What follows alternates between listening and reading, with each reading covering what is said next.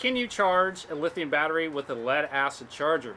The first thing we're going to talk about is the three different types of batteries. Just to level set, we have the old school flooded lead acid battery that everybody's seen. It's probably in your car right now.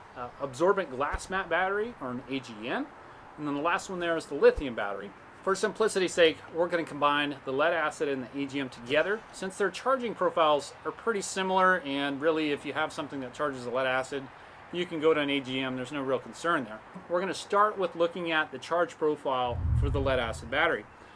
You can see that it's broken out into three primary charge stages. The first one being the bulk section, then we have the absorption, or where it's really kind of taken in at a steady state, and then we have the float charging, which is getting it all the way up to 100% kind of slow, and that's your float charging, and that's shown there on the screen as a 13.2 volt float charge. That'll come into play here in just a minute.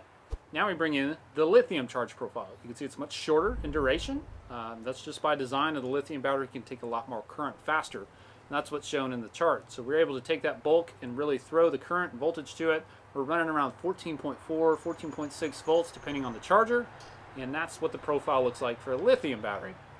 Now, something that you may have read so far is if you use that lead acid charger, you may not get the full capacity or full charge on your lithium battery. Let me graphically show you why that's the case.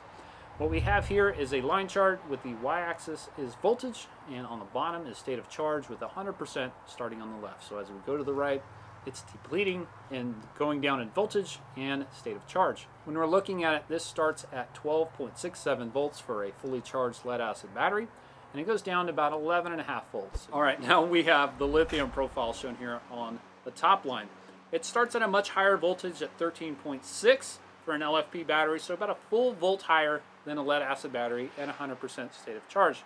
And you can see how that's trending down, more so down to 20 to 0%. It has a very steep drop off going down to 0 where that battery will shut itself off. Now what I'm going to bring in is a line here, and that is going to show you where that float charging period is on a lead acid charger. Remember, that's that last stage, and that's where that lead acid battery gets up to 100% at 13.2 volts. Now when you line that up against the lithium profile, you can kind of see where they cross, right? That's really where you're going to end up using the lead acid charger on the lithium battery, and that's going to get you to 70, maybe 80% state of charge on that lithium battery. That's where you're losing it. And I'm not the only one to say that, so if you take a look at this, this is the Dakota Lithium site where they specifically reference using this and why you should not use a lead acid charger. To summarize this up, looking at charge voltage, much higher voltage for the lithium and lower with the lead acid. When we look at charge time, you're able to really throw that current to the lithium battery, and so the charge time is much lower on a lithium battery, and then the charge current is much higher, right? To get that time down, we got to jack up the current, and that's how we get a higher current going into the lithium battery. Speaking of higher things, I can always use a few more subscribers, so if you're finding this helpful, please hit like and subscribe down below. So now that maybe you found out that your lead acid charger won't work for you, what type of charger should you consider? I have this broken out between a single battery setup and a multi-battery setup. What I use right now is the Weize charger shown on the left here, and another option is the NOCO shown on the right.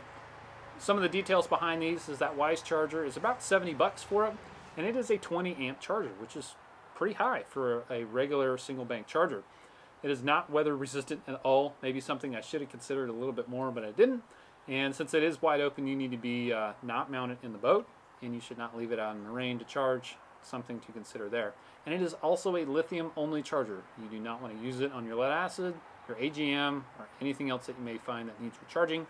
It is a one-trick pony for an LFP battery only. And now the next one on the right is the NOCO Genius 10, and it is a 10 amp charger, so half the charge rate of the Weize, and about $100 for this particular one. It is all weather, so you can mount it inside the boat if you wanted to, but it is intended to kind of be an off-board, bring it to the battery.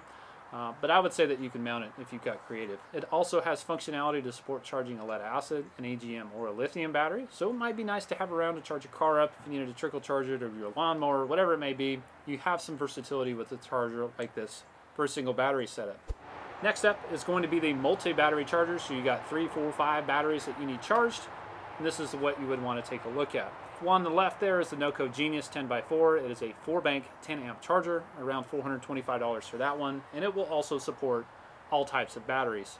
On the right we have is the Minn Kota Precision Charger, also a 10x4, and it's around $530 for it. Again, this is not going to be a comparison of chargers, but something to consider if you're going for a multi-battery setup. Most battery companies have some sort of charger that they push. You may have a super special trolling motor battery that's like a 36 volt, and then you maybe have a marine electronics battery that's 16 volts, and you have all of these different voltages. Take a look at your particular lithium battery company and see if they have a solution that really streamlines those different voltages for you to make it a lot easier. That said, if you're considering buying a lithium battery, check out this video right here for a comparison on some of the latest companies.